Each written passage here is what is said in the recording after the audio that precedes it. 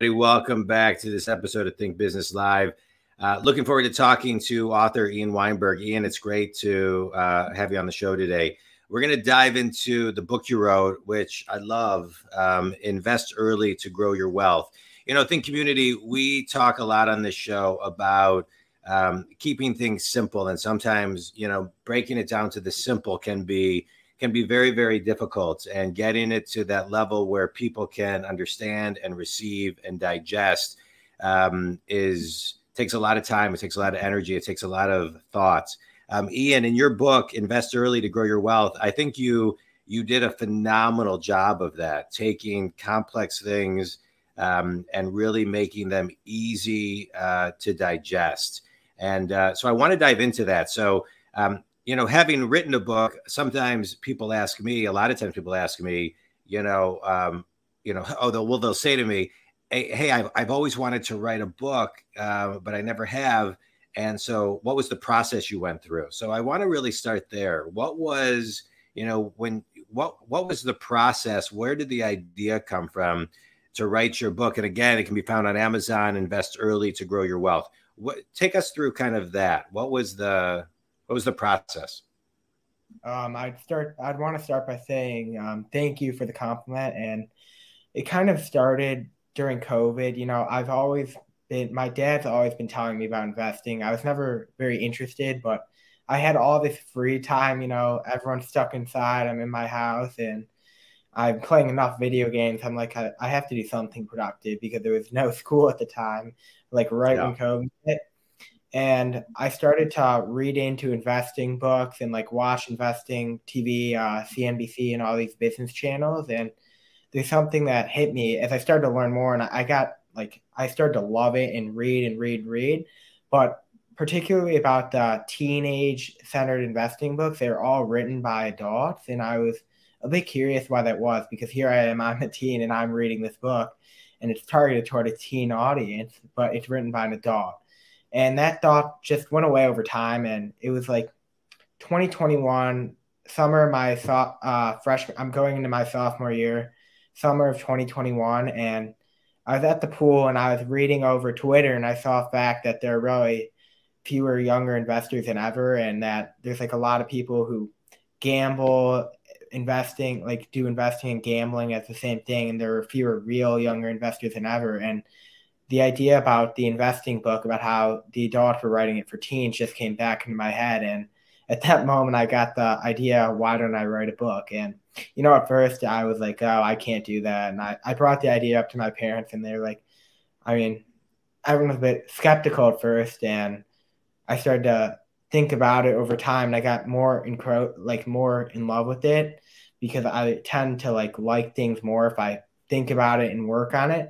So I started to plan it out. My parents are like, write out a plan, do some studying and do some work on it. And, you know, I was skeptical because I'm like, when am I going to be able to write this book? And it wasn't as hard as I actually thought. So the hardest part for me was planning it all out. You had to I had to sit inside, really focus. But I love the topics. It was something that I could easily just type out, but organizational, I started by typing chapter summary, like parts of chapters that I want to touch on. So I'd want to touch on investing, the stock market, companies, and all that. I would start by typing out ideas, stuff I wanted, like very unorganized at first, which was a bit hard for me because I like organization. But then as I had everything out and I had everything I want to talk about, the book just started to write itself. And eventually I finished it. Let's talk about that. Wait, I want to pause you. For that because I love that story. Thanks for kind of walking everybody through it. But I found the same thing when I wrote my book many years ago.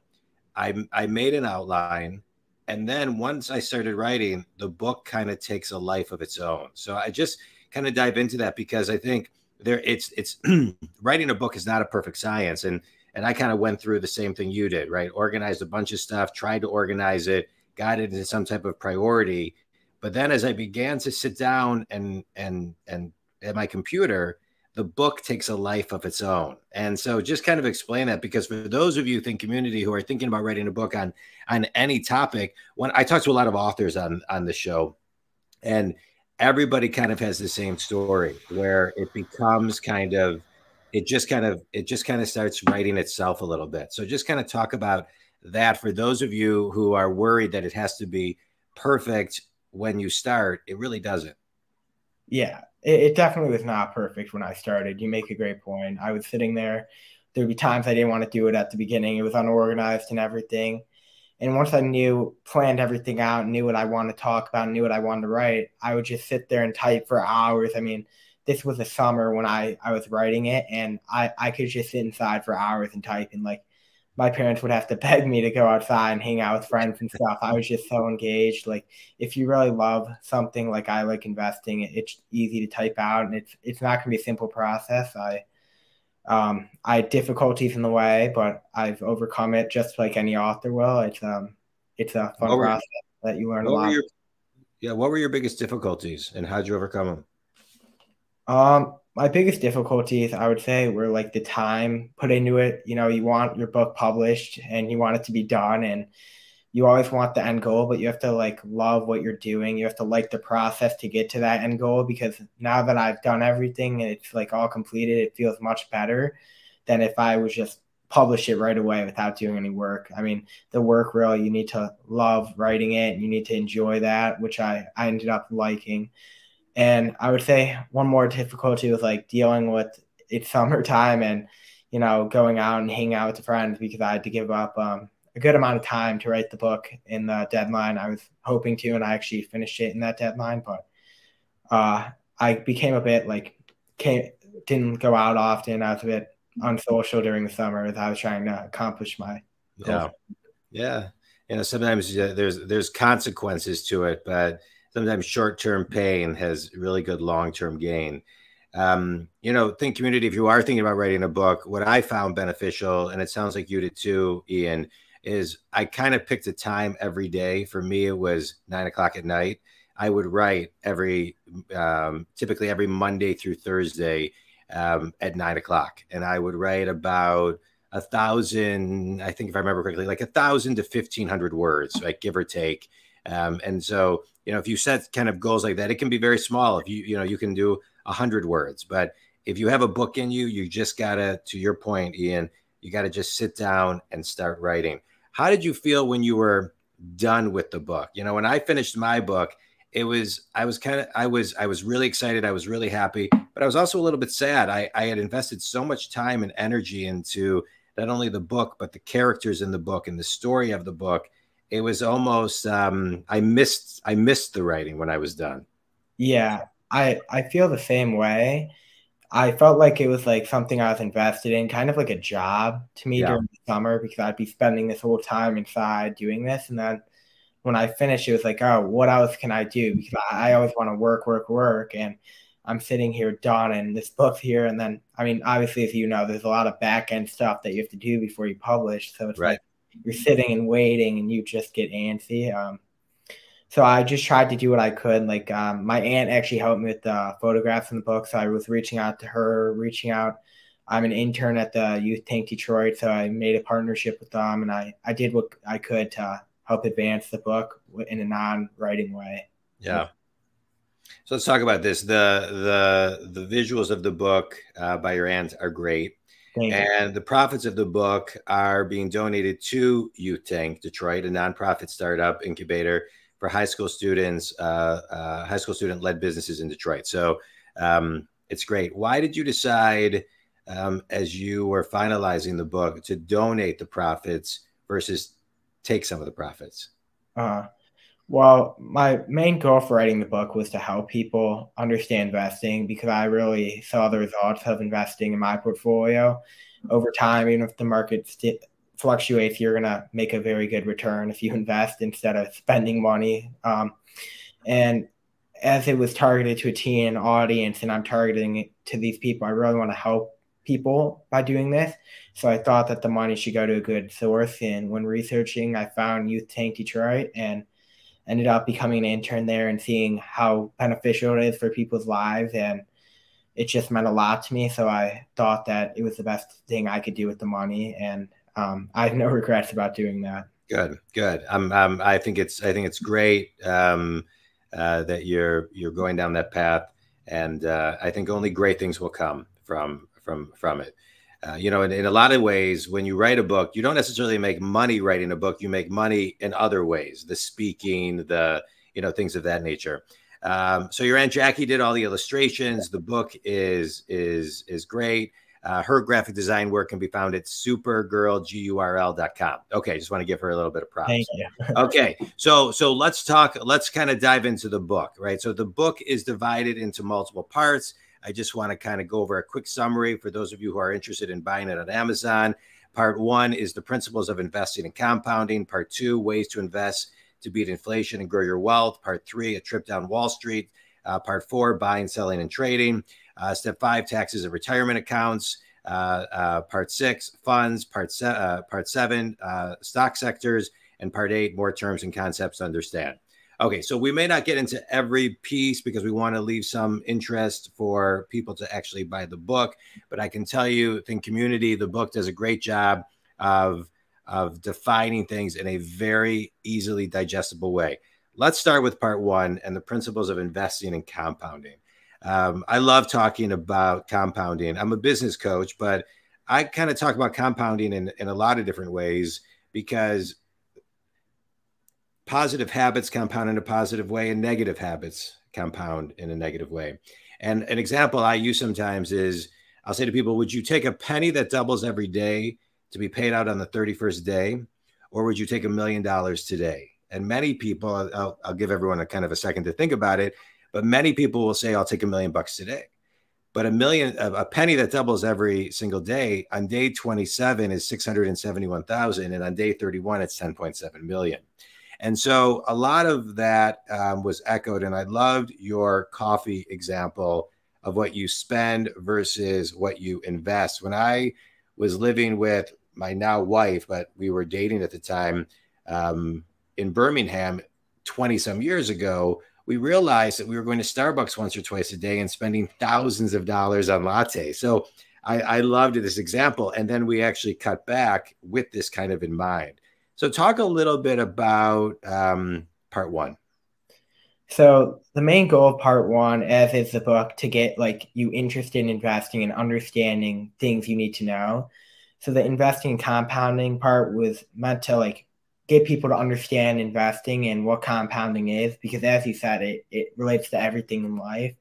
If you put your money somewhere and invest and you keep it there, it's going to compound, and over time you're going to be rewarded. Just like if you're doing like a good thing every day and you're doing good habits, it's going to be rewarded. So the main goal of that part was just to introduce concepts that people need to know. And I would like to add on that, as I said, the book is meant to be a starter and get you interested in investing, not tell you everything you need to know, strategies on how to invest or anything like that. So you'll become interested in investing and continue to research and look into it for yourself.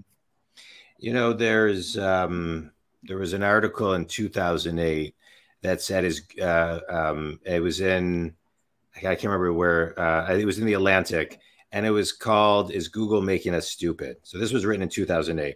And what it talked about was that technology is actually rewiring our brain to move us away from instant gratification, move us away from delayed gratification to wanting instant gratification. So fast forward from 2008 when that was written to 2023, add in COVID, and different generations wanting more instant gratification. What, as you were writing this, or just your guidance and your advice, what do you say to someone when it comes to being patient and kind of being patient with delayed gratification? Because that's how the compounding works. Mm-hmm. I would echo your example about the penny and the $1 million. I mean, a lot of people will want the money right away. But I would say, like, in a lot of people I know are big time consumers. I mean, they spend money when they get it. And I feel like it's definitely hard when you have this great advertising and marketing that we have in the world right now. But I would say that the best thing you could do is plan, like make a budget. If you have a job, like say a certain amount you're going to save each month, and like work on that. Don't go over, don't go. And in many cases, try and go under. If you make a plan and you write it down and you have a goal and you tell people about it, you're going to be more inclined to do it than if you just have it in your head. I mean, the delayed gratification part of it, if you think about it, you can search up all these things online where you can see the results of investing a certain amount. It's really, you can think about it. You can have gratification right now, which is like down here, or you can wait and have a better gratification in the future if you just let time go on. Yeah, well said. Well said. I want to go back because, you talked about your dad's telling you, I should say, as we record this March, in March of 2023, you're a junior at Seaholm High School. And so 3 years ago, when we're in COVID, your dad's suggesting that you invest, and you're saying, I'm not really interested. You start doing research, you find a passion in it. And now you start really kind of diving in, CNBC, et cetera, et cetera. In your book, you talk about Warren Buffett a little bit as the best investor ever. So what did you learn from researching him and some of the greats? From Warren Buffett, I learned about like dividend investing, where if you put money and you're going to get cash flow, I mean, the company's earning this money and they're going to pay it out to you as a shareholder. Obviously, Berkshire doesn't pay a dividend. They do buybacks, but the companies that Berkshire owns, a lot of them are dividend payers like Coke and stuff. And over time, that just adds on to compounding. So if you own the stock and you get, say, 10%, or I mean, if the stock goes down, say 5%, it pays out a 4% dividend. You're only down 1%, where if it was a normal stock, you'd be down 5%. And over time, if you keep that money being reinvested, it just grows. And it's like a snowball effect. Over time, the money just keeps on growing. And from Peter Lynch, I learned a lot about evaluating companies and stuff. I mean, there's a lot of great resources and great investors that I learned from, and a lot of great books that you can learn from as well. Yeah. If you could ask Warren Buffett any question, what would it be? Why did you buy the Snowflake IPO in 2020 out of any IPO ever? All right, good. I like that. I think I would ask him, when you're the most powerful man in the room, what's the responsibility? That's a good one. Yeah. All right, let's talk about, so we mentioned we're talking, it's March 2023. We are experiencing inflation. We're experiencing recession. Banks are getting bailed out, et cetera, et cetera. And in part 2, you're talking about ways to invest to beat inflation and grow your wealth. And so what did you learn, and what can you share on this chapter? So during the time I was writing this, I didn't really know much about inflation. I mean, over time of researching, I found out about it, but right now it's especially important that you need to invest, because you have inflation at these high rates that they've been the past year and a half, 2 years, 6+%, that your money's just getting killed. I mean, you look at egg prices or anything, like if you're holding on to money, when you buy something next year, it's going to be more expensive, and you need to fight against that by investing, even like bonds or CDs. Any type of investment that's not like gambling is a safe thing to do. And you can get 5% right now on bonds, which is very good return.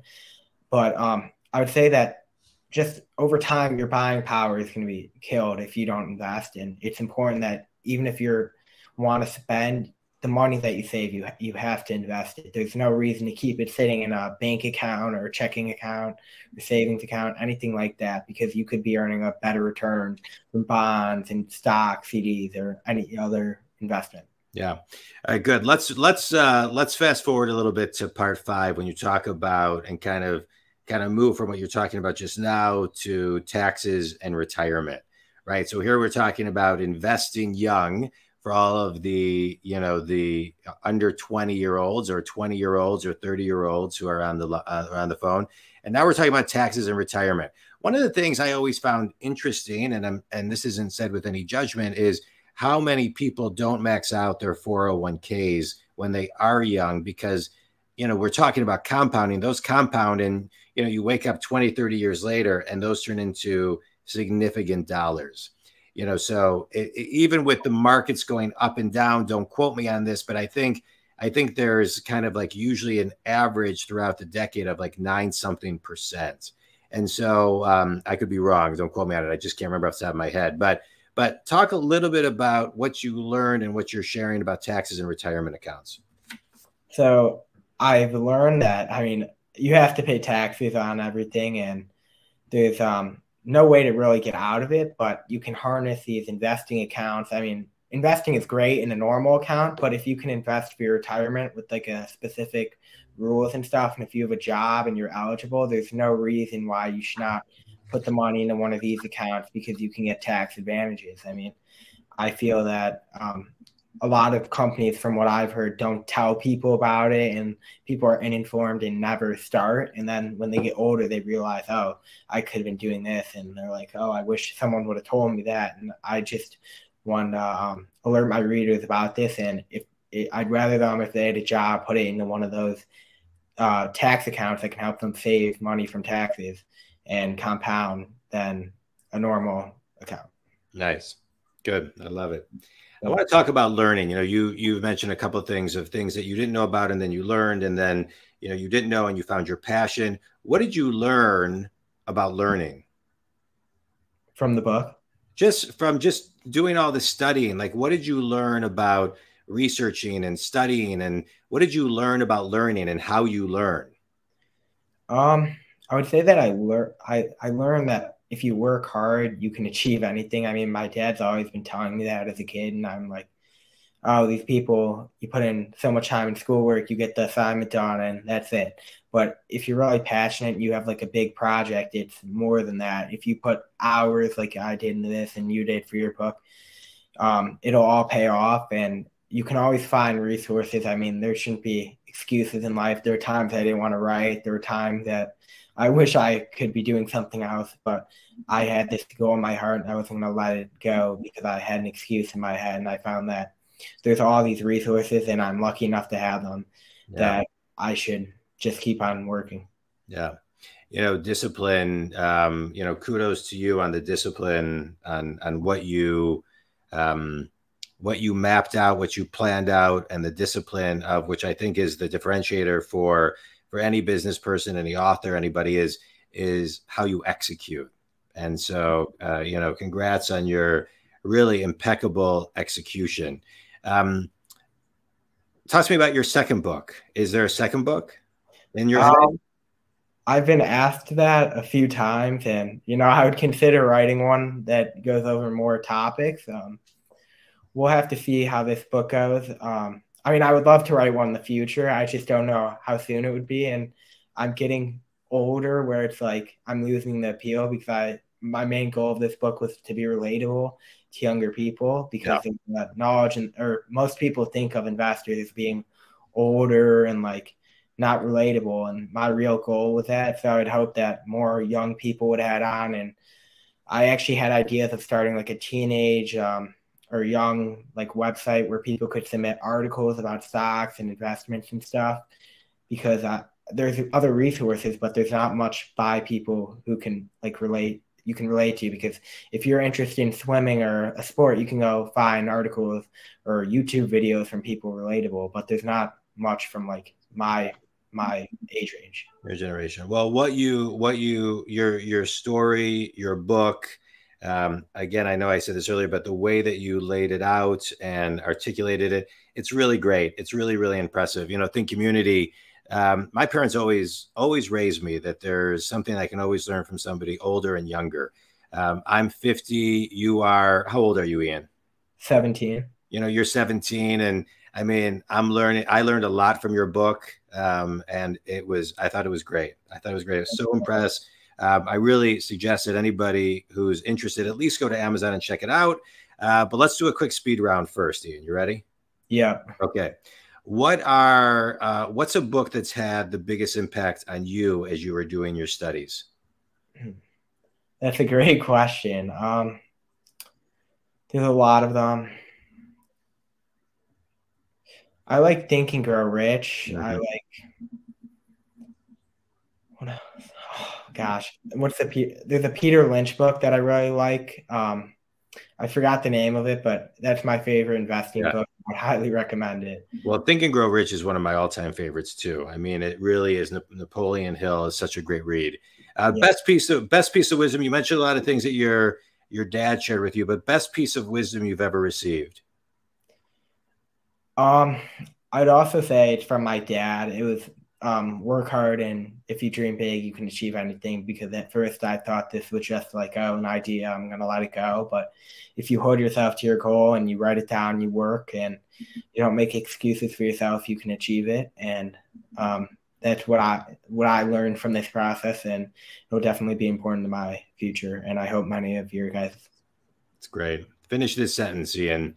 The one thing that everybody can do to take the first step to start investing early is Saving.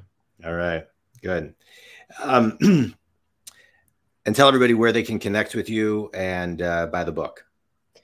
I'm on Instagram, Ian Weinberg, MVP, and I'm also on LinkedIn as well, Ian Weinberg, and then on Amazon, Invest Early to Grow Your Wealth. I'm on there, and then my email is ianweinberg12@gmail.com. I love it.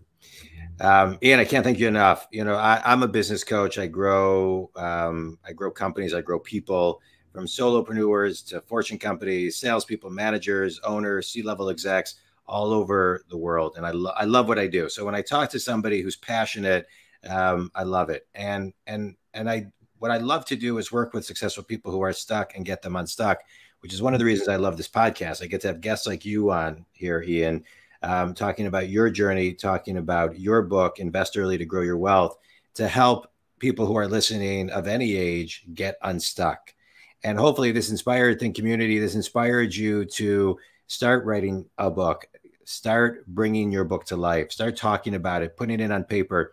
You don't have to do it in a week. You don't have to do it in a year. You can do it in 2 years, whatever time frame or cadence works. But, you know, Ian, your kind of through line of discipline and commitments and finding something that you're passionate about, and you're really the anchor and the bedrock core of being relatable and helping people has come through in a very, very strong way. So I applaud you. I'm proud of what you've accomplished. And I'm excited and looking forward to watching what you do through the next many, many decades, because I'm sure it will be and continually be great. Think Community, you can buy Ian's book at Amazon, Invest Early to Grow Your Wealth. If you need anything from me, you can connect with me at jondwoskin.com. Ian, any last thoughts? I'd like to thank everyone for listening, and I'd like to thank you for having me on your podcast. It was a great experience. Yeah, it was great. You did great. Thank you. Think Community. Thank you. Thanks, Ian. Thanks.